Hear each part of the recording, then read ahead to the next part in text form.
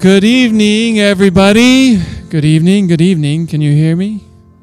Can you hear me? Testing, testing.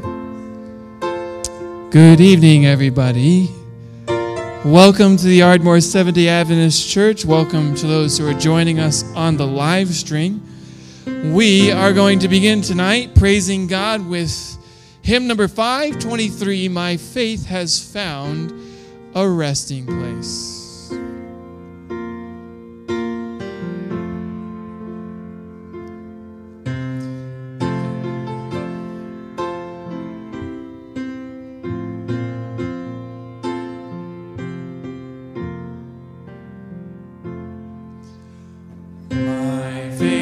Found a resting place, not in a man-made dream. I trust the ever-living one, that he for me I need no other evidence, I need no other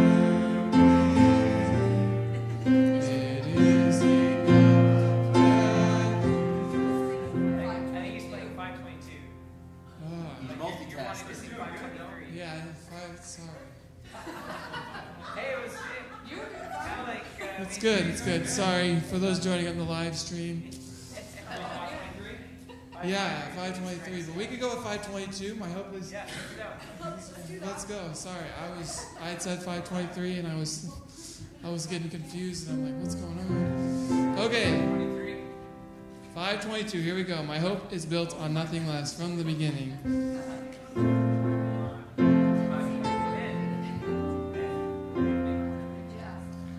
My hope is built on nothing less than Jesus' blood and righteousness. I dare not trust the sweetest flame, but wholly lean on Jesus' name. On Christ the solid rock I stand, all other ground is sinking sand. All other ground is sinking sand. When darkness seems to veil its face, I rest on his unchanging grace. In every high and stormy gale, my anchor holds within the veil. On Christ the solid rock I stand, all other ground is sinking sand. All other ground is sinking sand. His oath is covenant, his blood support me in the whelming flood. When all around my soul gives way, he lit is all my hope and stay. On Christ the solid rock I stand, all other ground is sinking sand. All other ground is sinking sand. When he shall come with trumpet sound, obey I then in be found. And in his righteousness alone, all this to stand before the throne. On Christ the solid rock I stand, all other ground is sinking sand. All other ground is sinking sand. Amen, amen. Well, we're going to switch it up since we were switching things up. We're going to number 518 instead. 518, Standing on the Promises. Standing on the Promises. We're playing 518. No. Well, yes. If you want to stand on the promises, you can stand. This isn't our opening, but you can stand.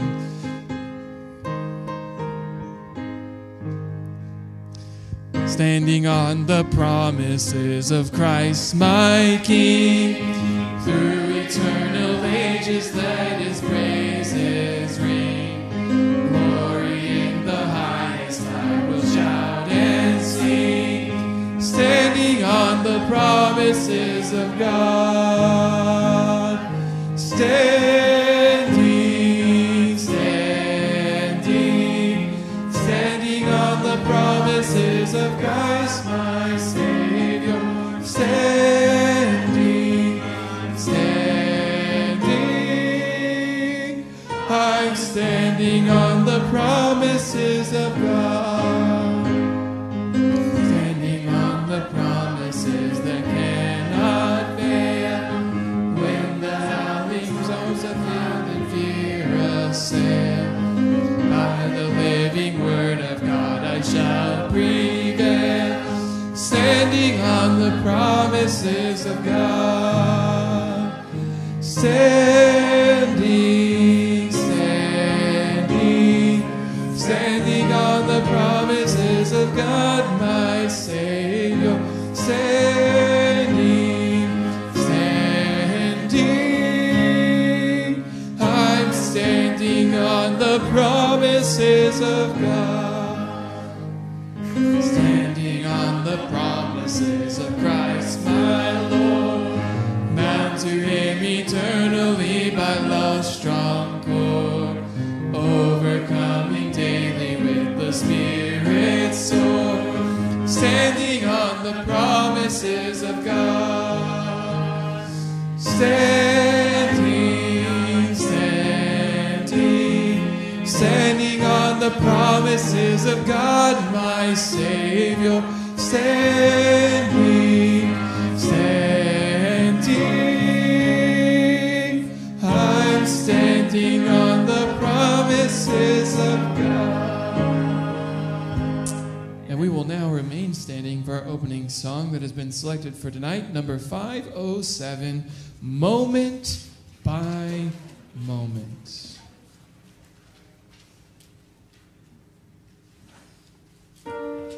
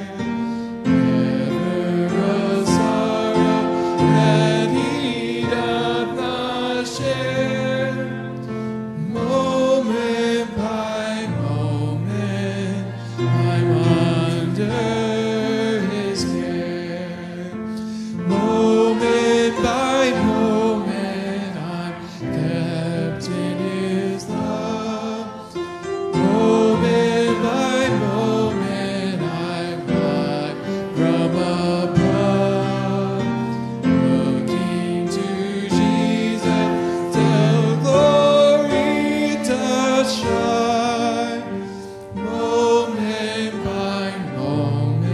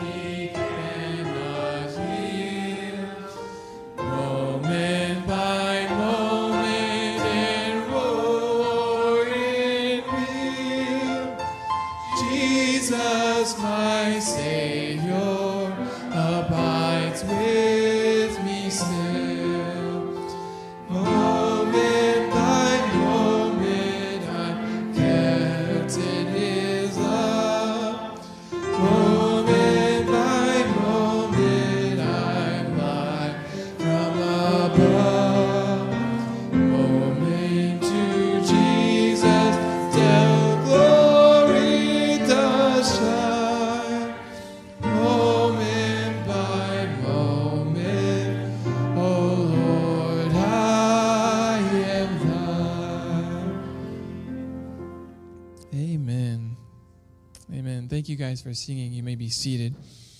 Again, tonight, as we get started, we'd like to invite you to gather with a couple people, a couple friends, maybe someone that you haven't prayed with yet this week, and take a moment to ask God's Spirit to be present and that our hearts would be drawn closer to Jesus.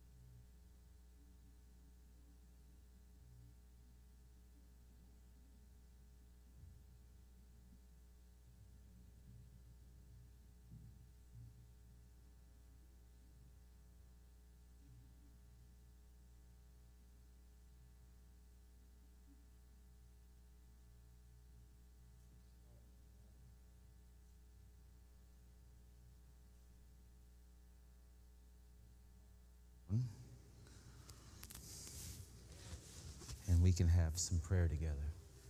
Our Father in heaven, once again,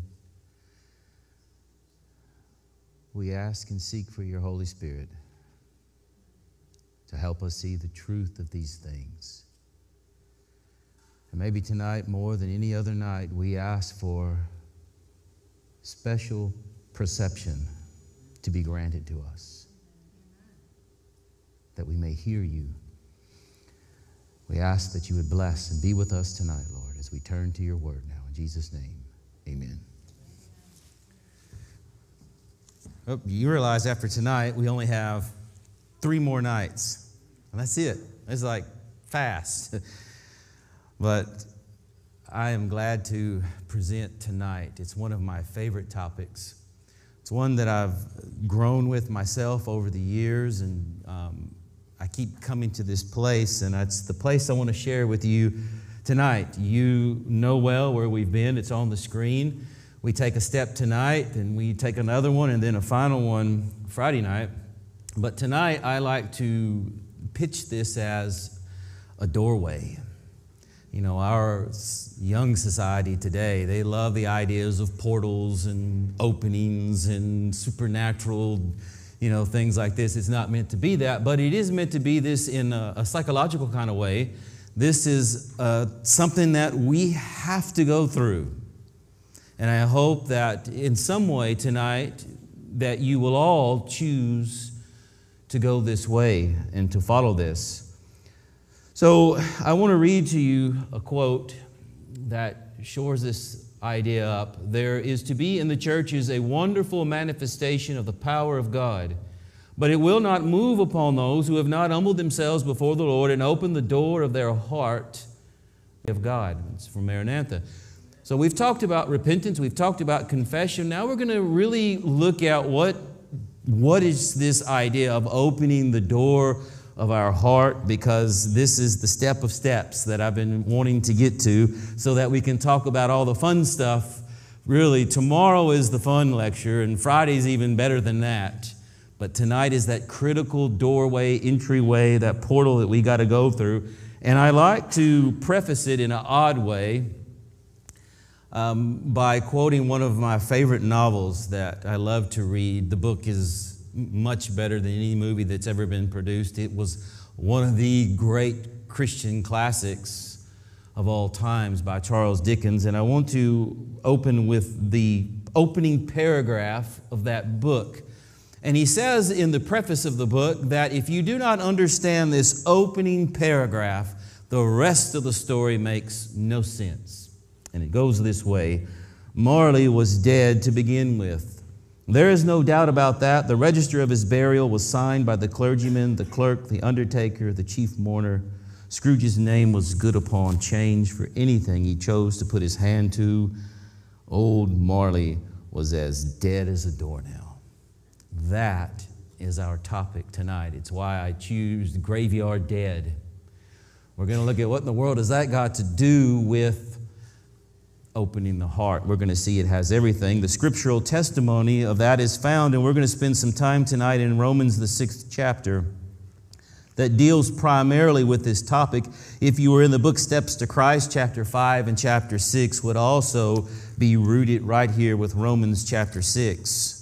In Romans chapter 6, verse 1 and 2, what shall we say then? Shall we continue in sin that grace may abound? Certainly not. How shall we who died to sin live any longer in it? So Paul spends 5 chapters speaking about justification by faith and confession and repentance, and now he begins to turn his thought process towards this idea of dying. In fact, in this quote, there is no safety for one who has merely what kind of religion? A legal religion. That means Babylon, Media, Persia, Greece, and Rome. It means I see, I believe, I got the doctrines down, I got prophecy down. That's a legal religion. It's all true, but we're after something tonight that is a game changer. And that's what this quote's about. A form of godliness. The Christian's life is not a modification or improvement of the old, but a transformation of nature. There is a death to self and sin and a new life altogether. You must experience a death to self and must live unto God. Self is not to be consulted. Pride, self-love, selfishness, avarice, covetousness, love of the world, hatred, suspicion, jealousy, evil surmisings must all be subdued and sacrificed forever. There must be, in other words, rest in peace of Curtis Damon Snead. I've got to be laid low. I've got to check out. I've got to be put out of my misery. So how does one die? And Romans will go on in verse 3 and say, or do you not know that as many of us were baptized into Christ Jesus, were baptized into his death? So baptism was primarily to be this, we're going to see in a minute, it's much more than a symbol. It's an action. It is a covenant that you enter into with God. And when you were baptized, it was supposed to be a funeral. It was supposed to be a checking out of the old way. It was supposed to be, as we'll see later, some other interesting words that are used with this. But it was supposed to be first and primarily a death of self. This is why in John chapter 3, verse 3, the very basics of the gospel, Jesus tells Nicodemus when he's reciting all of the legal religion, Jesus says to him, you must be, you remember, born again. And the only reason why one would need to be born again, or the only way that one can be born again, is if there's been a death, a funeral first.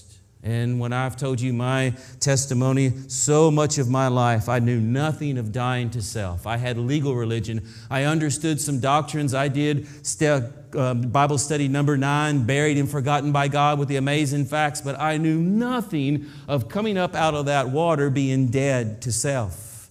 And then now alive to newness to God. And this is exactly where Acts chapter 2, verse 38 takes us. In Acts chapter 2, verse 38, you remember that text? They said, "Men and brethren, what shall we do?" And Peter said, "Repent and be baptized, everyone, for the remission of sins." And so baptism is next, or what we'll call it, I call it, is a death to self. And when we have that idea, we won't be confused like most of Christianity is. Christianity is confused about baptism. Some don't even believe that you're supposed to do it. Some believe it's just kind of like, a little symbol. It's a profession of your faith that you believe in Jesus. Well, those may be true, but primarily it is really you're going to your death. Literally, the way that God sees it, you're going to a death. 1 Corinthians chapter 15, verse 31 says, and Paul says, "I protest by your rejoicing, which I have in Christ Jesus, our Lord, that I die daily." So it's not just a one-time death, but really it's going to be a daily death. In 2 Corinthians, Paul would say the same thing. In chapter 4, he would say that I carry always about in my body the dying of the Lord Jesus, that the life of Christ might be continually manifested in me. So we're going to be talking about the initial idea of baptism or dying to self, and then we're going to also talk about kind of the daily dying to self as well. And it's beautiful because you have to die and then you have to stay dead, and if you will stay dead, that's the trick, the life of Christ continually is manifested in you. There are a lot of confusions about this, but we're going to clear them up tonight. In fact, in the Old Testament, the truest form of repentance, when they really was in a repentant mode, they would put sackcloth and ashes on. And the sackcloth and the ashes were symbols of the grave. They were pictures of people that were saying to the Lord, essentially, we're dead. We've sinned against you. We're dead. We have no life before you. We trust in you. It was a symbol of faith. It was a symbol of kind of baptism in a sense.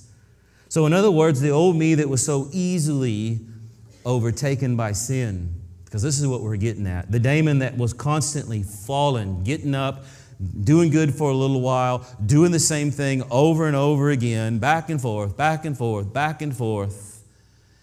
And through the process of back and forth, the consequences of sin begin to mound and mound and mound and mound and mound and mound. God forgives. Sure, you get back on the horse, then you go back to the ditch again, and God forgives, but the consequences don't leave you. And they start to destroy your life. I never went through the door at my baptism. Knew nothing of it. Didn't understand this at all in any kind of way. And the Bible is clear, the beautiful promises of going through the doorway, going through this idea of death in baptism. On the other side of that door in Romans chapter 6, I just got some kind of quick descriptors of some Bible text. Romans 6, verse 22, it's where we have our fruit unto sanctification. It's where now God can begin the work. It's in Colossians, it's where spiritual circumcision takes place. In the book of Colossians 3, it's where the new man is born. In Hebrews chapter 8, it's when we receive the new heart and the new covenant. In Galatians, it's when we become children of God. In Galatians 4:6, it's where we enter into the adoption with Christ. We're now cut out from the old loins of Adam, where we were born into, right? Fallen natures were connected to Adam, but at baptism, it's where now you are dead to Adam and you're alive now in the second Adam. It has all of this beautiful imagery of what it's supposed to be like. And even more than that, here's what I wish I would have known at my baptism. Listen to this. The Christian's oath of allegiance. So it's even more than just dying in the newness of life, but it's an oath that you make to God. As Christians submit to the solemn rite of baptism, He registers the vow that they make to be true to Him. Who's the He? This is Jesus. This vow is their oath of allegiance. They are baptized in the name of the Father and the Son and the Holy Spirit. Thus they are united with the three great powers of heaven. They pledge themselves to renounce the world and to observe the laws of the kingdom of God. Henceforth, they are to walk in the newness of life. And so when you get up here and you have someone that's about to be baptized, God recognizes what you're saying. Because this is why we do it in submersion, under the water. The water is a picture of the grave. This is why you lay backwards, like in a position of death. Your arms are folded, your eyes are closed, and you hold your breath. It's a picture of being now dead. And the pastor really stands, the one baptizing you, stands in the position of God, recognizing you're saying to God, I am dead now. And then when you are picked up, you don't pick yourself up. The pastor picks you up. It's a picture of God. And when you come up and you're standing straight up, your eyes open, and you do what? The first thing is, it's a symbol of now the Holy Spirit taking residence deep within inside in a way that He didn't have access before. He sets up now as Lord and Master of your life and begins to work out righteousness in your life. So in other words, baptism or death to self is a recognition to God, not of particular sins. We'll talk about that in a moment, or really tomorrow, but in recognition of sin, the sinful condition that has separated me from God. And it's important that we understand that, because it's that separation that's got us all messed up. It's that not actually having died to self, not truly being baptized. And a lot of people have been baptized. A lot of people have been rebaptized, but it was really just commitments and getting wet. And if you're not really dead to self in the way that we still haven't got to what it means yet, you're still thinking, okay, dead to self, dead to sin. No, we're not yet there. But until then, you're in the problem that 1 Corinthians 2 verse 14 has. The natural man receiveth not the things of the Spirit of God, for they are foolishness unto him, neither can he know them, because they are spiritually discerned. So you've taken all your Bible studies, you've done all your baptismal studies, and you've learned all the doctrines and truths, but there's something in you that doesn't want to yet live for God. It's what Paul is talking about. You're still in the flesh. You're still the man of the world. It's foolishness to you. You don't know if you want to do it yet. You have to be put to death first and allow the Holy Spirit now to set up residence, and now you start to see the wisdom of the Christian's way of life. Before, you cannot see it. And you don't want to live it, and that's why Wednesday nights are bare, and the health message don't mean that much, and being a Christian witness isn't that important, and loving your neighbor is not a big deal, and giving your life and heart and soul and mind to God is, when I can. I think that most people need to be actually rebaptized, and I would not even call it rebaptism. I would call it baptism for the first time. And that was the tragedy of my baptism. I knew nothing of this dying business. I knew nothing of what it actually meant.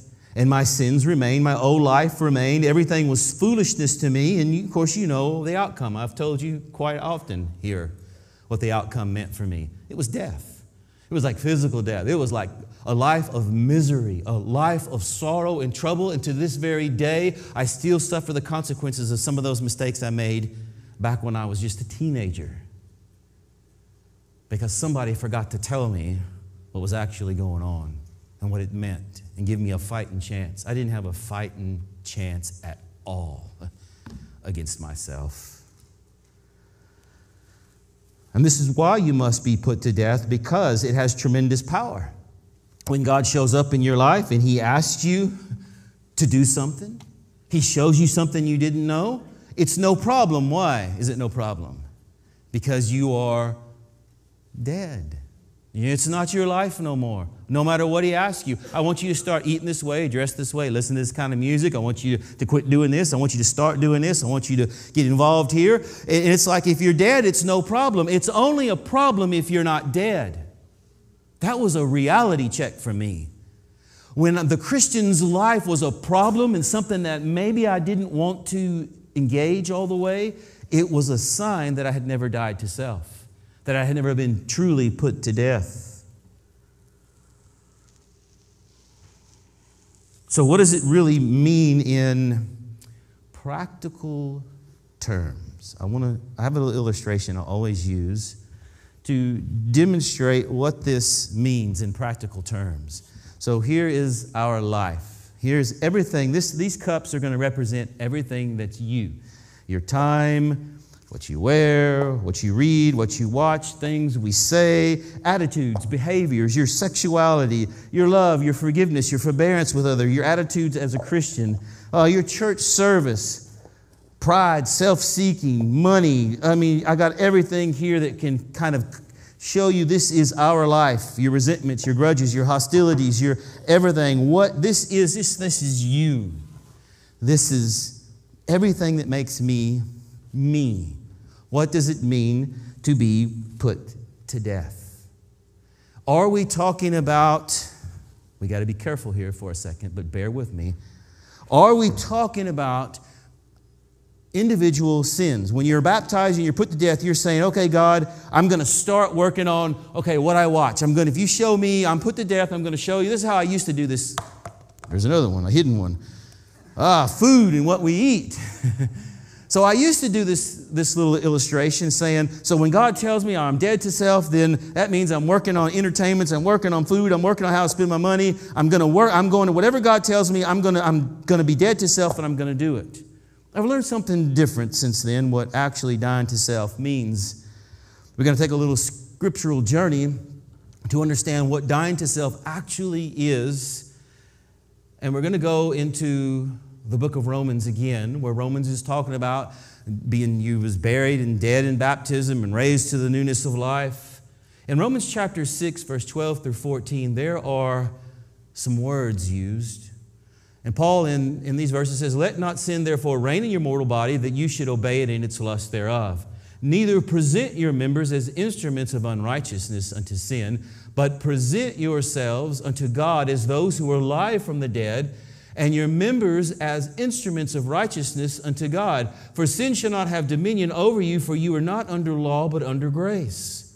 So Paul, in the context of talking about dying to self and baptism being a symbol of death, he uses a word there. It's a presentation of yourself. You are now presenting yourself to God as dead to the old man and now alive to Christ. And I love how he says, for you are not under the law, but under grace. In other words, the law cannot save you. It can only point out sin. But now you are under grace, and a new power is going to come into your life and begin dealing with sins. But dying to self is primarily, first and foremost, a presentation of yourself to God. Another word that makes this much more clearer that we can use, and it's also found in Romans. I'm going to read 3 quick texts. I'm not even going to read all the text. I'll just say this. Wherefore God also gave them up. God gave them up. Romans 1:26, Romans 1:28, and God gave them over. That word to be gave over is the word paradidomi, and it means to surrender. God surrendered them to themselves. But it's interesting, in Romans 6, verse 17, he uses the exact same word this way. But God be thanked that though you were slaves of sin, yet you obeyed from the heart that form of doctrine to which you were delivered, to which you were surrendered. So really dying to self is not about the sinning and sins in my life. It is about the surrender of myself to God. This is primarily what he's after. When you die to self, when you're baptized, it is about surrendering my life. My old life is dead. It's gone. I don't exist no more. I have no power over my sins, God. They ruled me when I was in the flesh. And now I surrender my life to you. And like we read in the hymn 518, now daily we live by the Spirit's sword. Through the Spirit daily, God then can start working on the sins. The things in your life that He wants you to deal with. But primarily, baptism is this. It's giving your life to Him. No longer in control of it. No longer trying to manage all of this. No longer coming to Him like, okay, I got to start working on this, and I got to start working on that, and I got to get this thing right, and I'm going to really try hard. God's like, I get it, but I need you to surrender to me, and I'll work on those things for you, in you, through the Spirit, which is how the plan of salvation works. Because I've spent a lot of my life trying to work on my attitudes, my sexuality, my behaviors, what I watch, what I see, what I eat. And it's this back and forth tennis match that drives you nuts. But when you die to self and you surrender the life to God, you're saying it's your life, including all of this, and you deliver me. Your Spirit delivers me as you wish. as you want to. It's why we got to give people a break that are coming into the church. We don't know how the Spirit's working in their life yet. We can't ever be the Holy Spirit. We got to let God be that in people. Right? And so this is how and what baptism is. It's really nothing more than the word surrender yourself to Him. A great text that we use in our church back in 1900, when people began to understand this, Ellen White wrote this: the Lord calls for a decided reformation. And when a soul is truly reconverted, let him be rebaptized. Let him renew his covenant with God, and God will renew His covenant with him. Reconversion must take place among the members, that as God's witnesses they may testify to the authoritative power of the truth that sanctifies the soul. So if you really want sanctification, you really want transformation and change, you got to make sure that your baptism was a funeral first. And if you've never done that, maybe rebaptism is for you, or even rebaptism, rebaptism might be for you. And I've had a lot of trouble with this in different places that I went. And one place that I went to, we had, man, it was a pretty big venue. We had maybe 30 or 40 people stand up for rebaptism. The conference president says, no way, we don't rebaptize here. That's only for people that's left the church, gross out in sin. And then I read him one simple thing. I said, you know that Ellen White was baptized at 17 as a young Methodist girl. She understood a lot of the gospel and things. But when she turned 30, she learned the true gospel, the full gospel under the three angels' message, all its components and working parts. And she told her husband one day, James White, I need to be rebaptized. And her grandson records this moment in her life when James White baptized her, or rebaptized her. She received rebaptism into the third angel's message. And James White writes, as I raised her up out of the water, immediately she was in vision. Immediately, God put a seal of approval on someone who we consider to be the gift of prophecy in this church that said, I didn't understand all the components of the gospel. When she understood the first, second, third angel's message and all these pieces that we're talking about together, she's like, I need to recommit to the Lord in a new way. Maybe God is calling for some of you to recommit also in that new way. Without it, we remain this way. The new birth is as a rare experience in this age. Think about how long ago this was wrote. The new birth is as rare experience in this age of the world. This is the reason why there are so many perplexities in the churches. So many who assume the name of Christ are unsanctified and unholy. They have been baptized, but they were buried alive. Self did not die, and therefore they did not rise to the newness of life in Christ. They were working on their sins maybe, but they never surrendered their life to the one that can do the work for them. Through faith, through His Spirit's power, they never gave Him total control. Oh, they gave Him access to some sins. Yeah, I shouldn't be drinking no more, and I probably should quit committing adultery. We can give God all kind of things, but the real trick is to give Him the self and let Him deal with what's over here, how He wants to do in your life. Now that is what she's talking about will make all the difference in the world. Have some of you been buried alive or reburied alive? So where have we come to, and what things have we actually been going through these past 3 nights? Monday night, you were asked to come to Christ, and you did. Tuesday night, you was asked to yield your heart in repentance. Tonight, you're being asked to die to self, to surrender the life to God. And maybe that is a baptism for the first time. Maybe it's a rebaptism. Maybe it's a re-rebaptism, or maybe not. Maybe that's not for you, but we surely want to offer that to you tonight. As we're going to have some baptisms. Bailey's going to have some baptisms Sabbath. I would like to have some rebaptisms. But I want you to be thinking about that as we continue on. And in fact, if you haven't been put to death, you may identify with this. You become I like this. you become a spiritual zombie. Most of my life, I was a spiritual zombie. I was supposed to be dead, but I was alive halfway. And come to church, and you're like the zombie of the church. You're angry, you're mad, you're inconsolable. You stir up problems and things, and you find yourself gossiping and angry and writing and saying evil things and mad things, and you're not in a good mood, and no one wants to mess with you, and you wonder what's wrong with your life. I'd love to ask this question to some, but the some that probably need to hear it or not hear.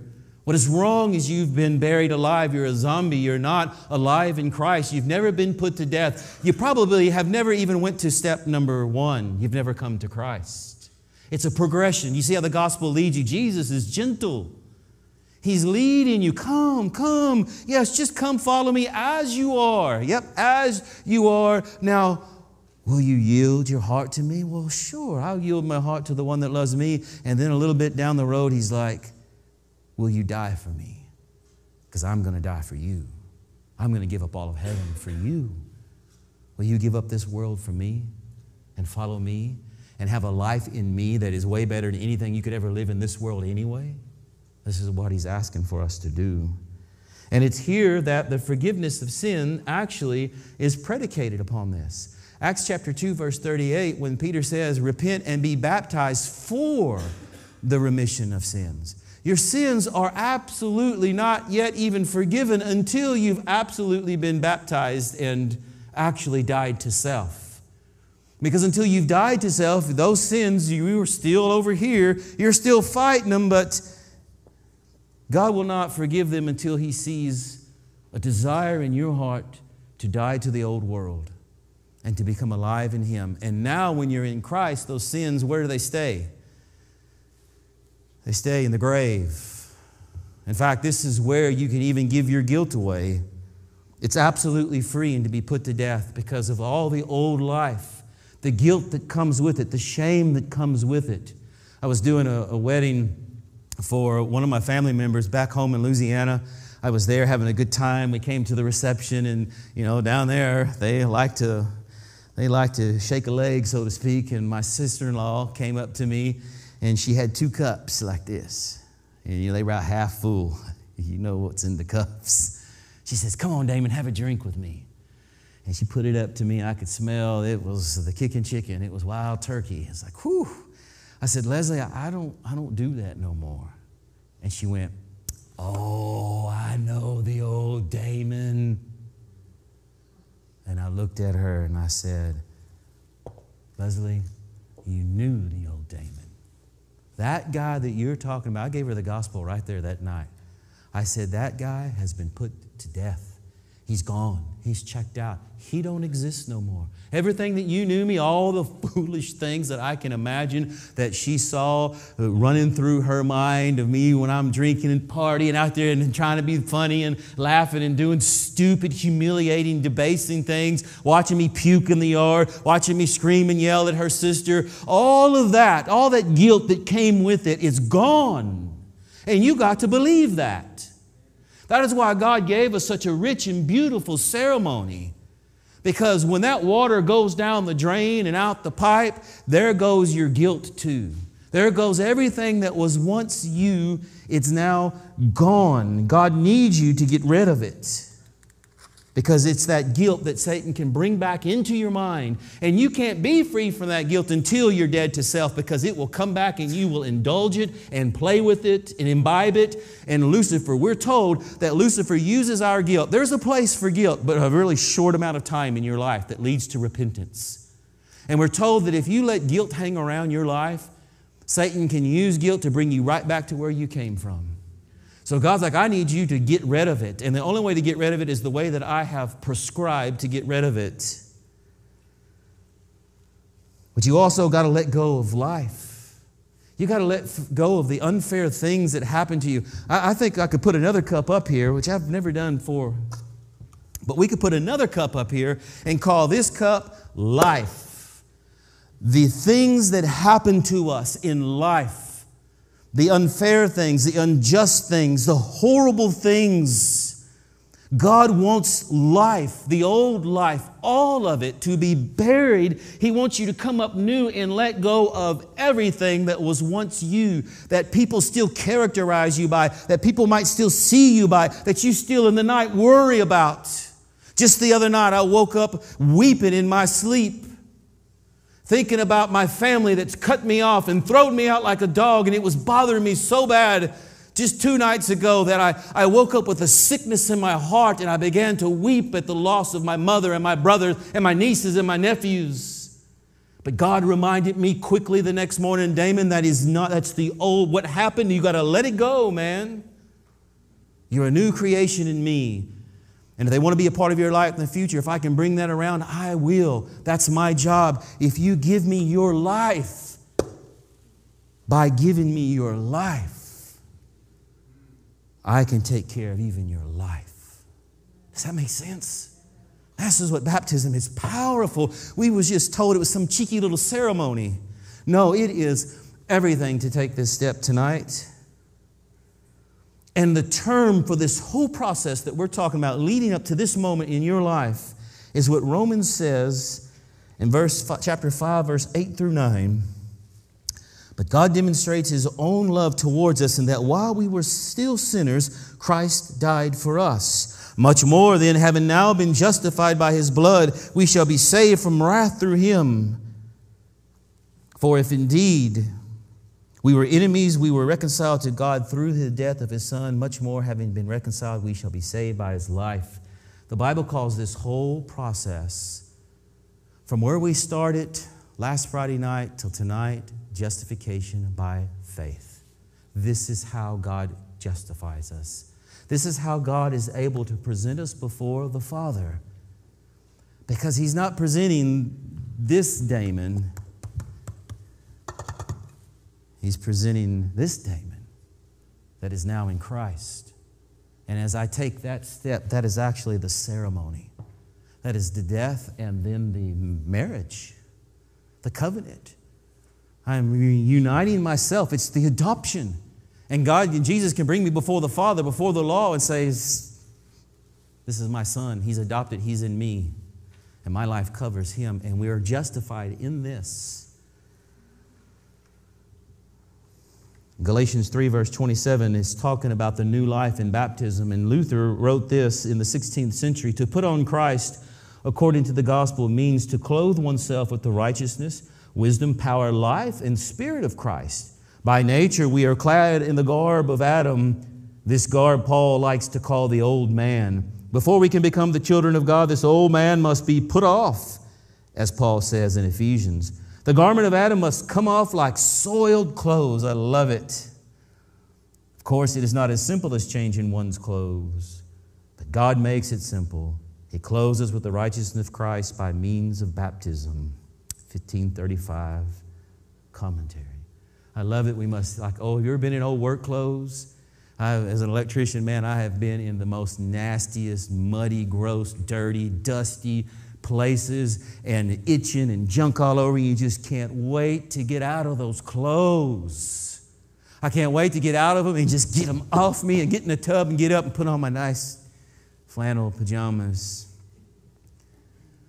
Are you in dirty clothes? And your soul knows you need to get out of them? You can put them off by getting wet, being buried, being baptized, and coming up in Christ.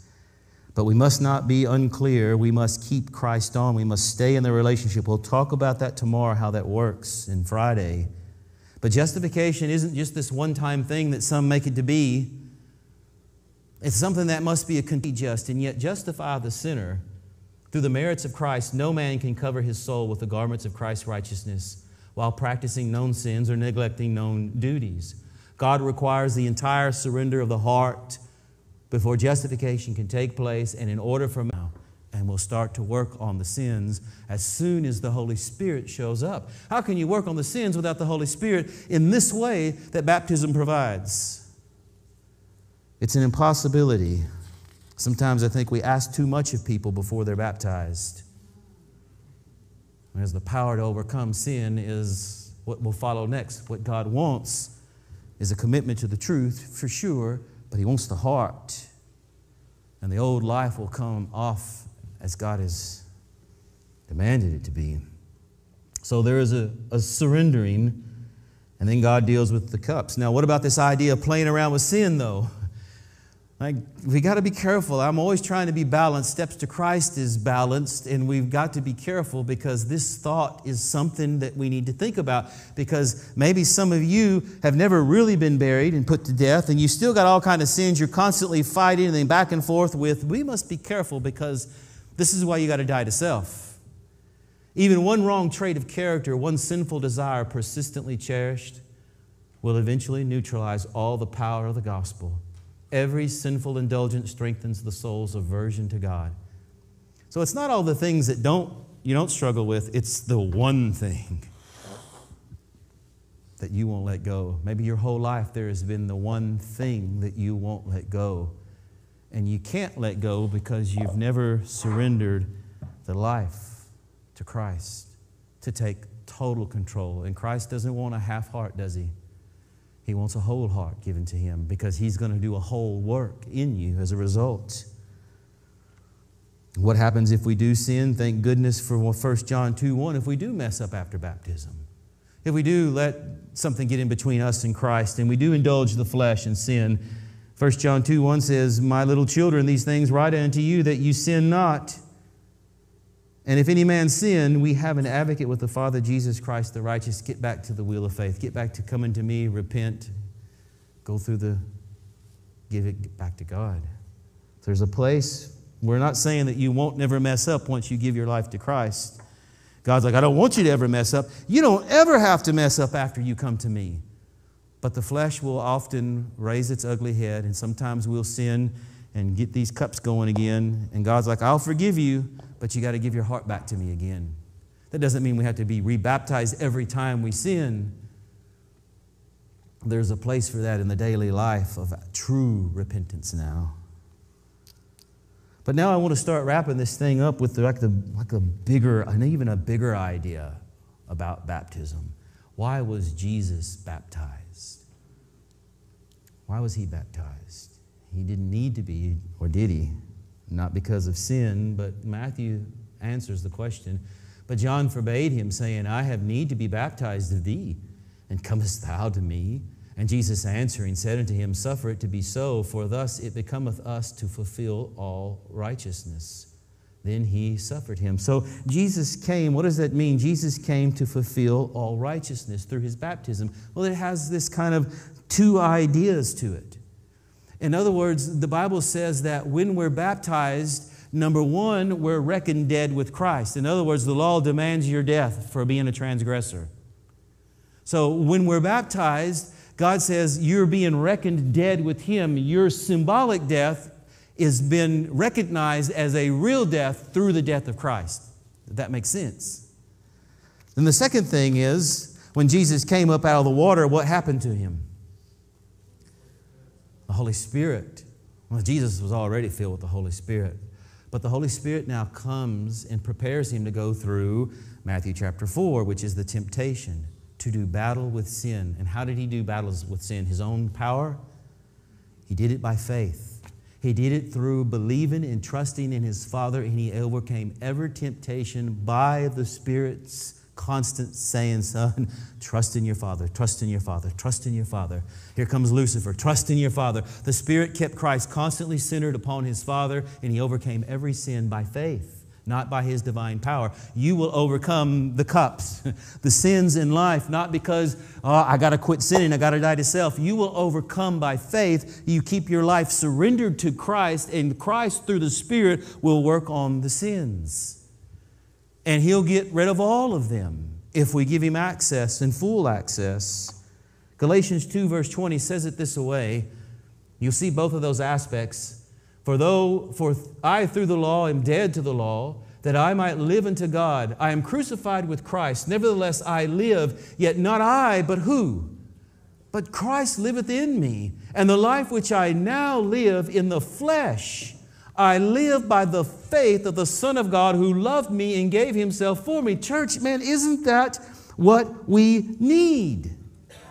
Don't you think that it's time for the Adventist Church at Broad to confess that we cannot do it? The work that God has given us is too large. We've failed for 180 years, and it looks more dismal and bleak every generation. It is time for the church to realize we need to be dead as a church. As a denomination, we need to come before the God and say, I cannot do what you've given us to do.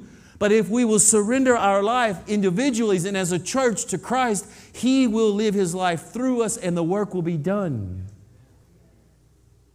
The life that I now live, I will die. I will live by faith.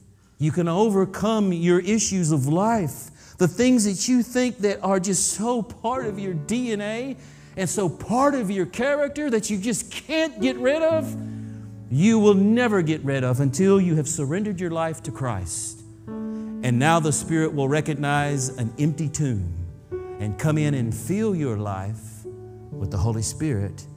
And Christ, through the Spirit, will overcome, and you will have a life of victory. I am pretty sure that that is what so many of us in our good denomination needs. One great more quote. The proud heart strives to earn salvation, but both our title to heaven and our fitness for it are found in the righteousness of Christ. The Lord can do nothing toward the recovery of man until, convinced of his own weakness and stripped of all self-sufficiency, he yields himself to the control of God. And then he can receive the gift that God is waiting to bestow. From the soul that feels his need, nothing is withheld. He has unrestricted access to Him in whom all fullness dwells. I couldn't think of a more powerful quote. All that He wants is everything. He wants your whole life. Surrender the life to Him and you have access to what? Everything. Maybe your life needs that everything now, today. Maybe you've had some things, but you won't. Whatever everything is, I'm pretty sure it's going to be fascinating for you. Whatever that everything is, I am absolutely sure God has a plan for you. But friends, you have got to make sure that we are dead, graveyard dead. I'm not going to call for you to come forward tonight for baptism. I think it's such an important thing that you need to pray about it. I think you need to go home tonight and tomorrow, leading up to Sabbath, and say, maybe I need to be rebaptized, actually truly put to death. If that is your desire, we will put you to death properly. And then we will claim as you come up out of those waters, as you go down in the waters, you go down thinking, this is it. I'm dead. I'm out. I am surrendering my life to Him for the first time maybe. And when I come up out of them waters, we are going to claim every promise that we read tonight. And who knows what God has for you? Until then, until we do that as a church and as individuals, as family members, we're going to continue to sing hymn 309. The way that we have sung it, having not given our lives to Christ. The hymn that you all know, 309, is what? I surrender some to Jesus. I surrender. Some to Him I sometimes give. I will sometimes love and trust Him, in His presence sometimes live. I surrender some. Oh, I surrender some. Some to Thee, my blessed Savior. I surrender some. Are you tired of singing it that way? Are you tired of living it that way? Do you want to start living it the way that we'll sing it together? Tonight, I want you to begin to think. Maybe you have been like the man in John chapter 5. The man that had been by the pool of Bethesda for 38 years, waiting for the waters to be troubled, waiting for what little strength he had left to get to the waters to be healed. And when his strength gave way, he was waiting for somebody to come bring him to the waters. And that somebody came. That somebody was Christ that showed up and said, man, do you want to be made well? And he says, I have no one to get me in the water. Isn't that true? We have no one to get you to the water. Nobody, not even yourself, can bring you to the waters that will heal your life. Nobody. But Christ will. And Christ looked at him and said, do you want to be made well? And then he said, get up and walk.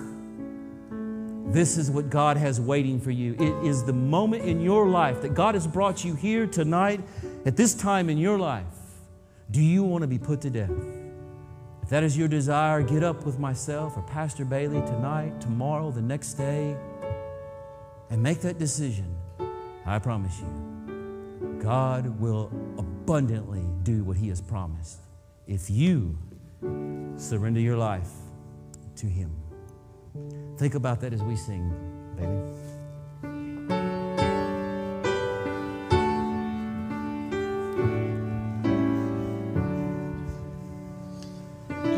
All to Jesus I surrender, all to Him I freely give.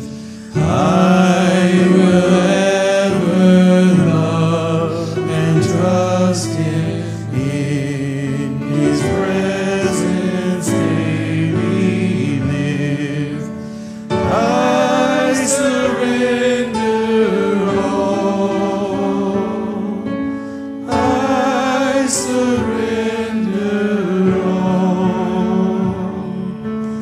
all to Thee, my blessed Savior. I surrender all. To Jesus I surrender. Humbly at His feet I bow. Worldly pleasures all forsaken, take me, Jesus, take me now. I surrender all. I surrender all to Thee, my blessed Savior.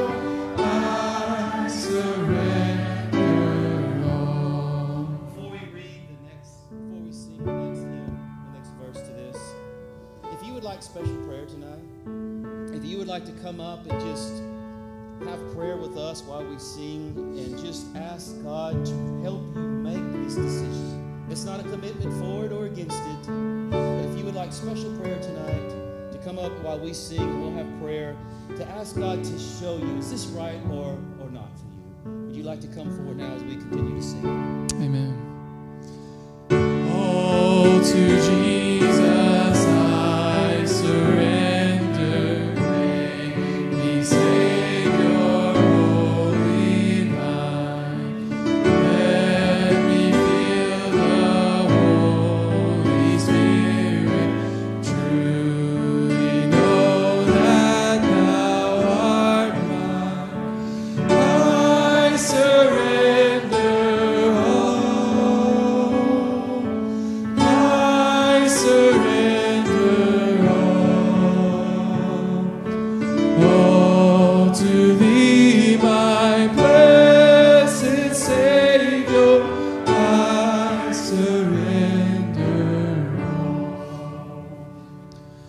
all to Jesus I surrender. Now I feel the sacred flame. Oh, the joy of full salvation, glory, glory to His name. I surrender all. I surrender all to Thee, my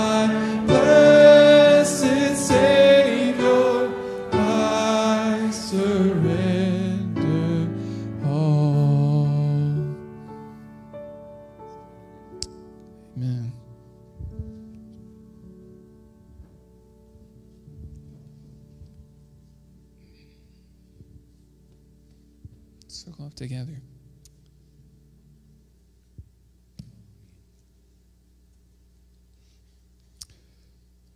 Father God, Lord, you've been speaking to us all week. And Lord, we're just asking that the Holy Spirit would continue to guide each and every one of us closer and closer to Jesus. Lord, I'm standing here with some brothers and sisters who have come forward, simply expressing their desire to know where and how you're leading them next. If a recommitment or perhaps a commitment for the first time to truly die to self is what you're calling them to make. Lord, we know that many of the struggles that exist within our church is because too many of us are alive and well. And we haven't truly been crucified with you. We haven't been dead and washed and red. Lord, we desperately need the cleansing power of your blood to do its atoning work in our lives. And so, Father, we're calling upon you to continue to convict and to lead and to guide and to search our hearts and to draw us unto you with that everlasting love. Lord, we're grateful that you have been long-suffering with us, that you have never given up on us, and that you sent Jesus not just to die for us, but to live the life which we could not live. Lord, I pray that you would lead and guide my friends standing here with me. And Lord, if there's somebody out there tonight that's wrestling, not sure if you're calling, Lord, I pray that you would send your Spirit to continue wrestling with them. Thank you, Lord. In Jesus' name we pray. Amen.